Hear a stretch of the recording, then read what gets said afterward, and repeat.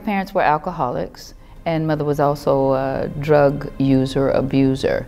But my siblings, we were very close. Because my mother was drunk a lot, I had to step into the shoes, cooking and cleaning and caring for the younger siblings.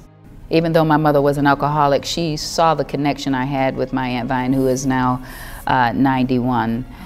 And all those other people are dead. My parents are dead, but God allowed my aunt to still be alive so she could see the result of the seed she planted. It was under her that I gave my life to Christ. Whenever I step on stage or in front of a camera, it's worship. So I'm going in completely open to the process, and my intention, like I said, is just worshiping the giver of the gift. I'm just using somebody else's words, somebody else's situation that they have set up for a character.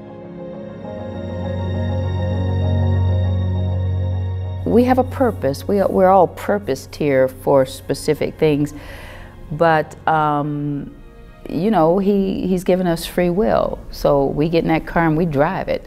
And many times we're going in the wrong direction or totally opposite direction of where we should be going.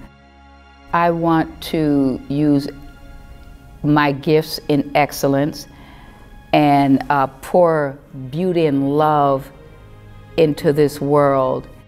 I remember several times, oh God, you've given me this talent. What am I gonna do with it? Ah! But I'll tell you what's happened.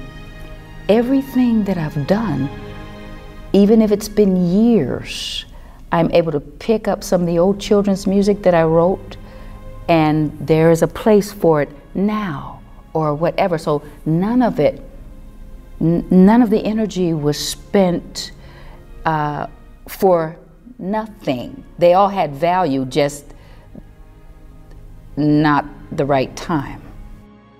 I feel that if we don't come together, we're missing parts of God.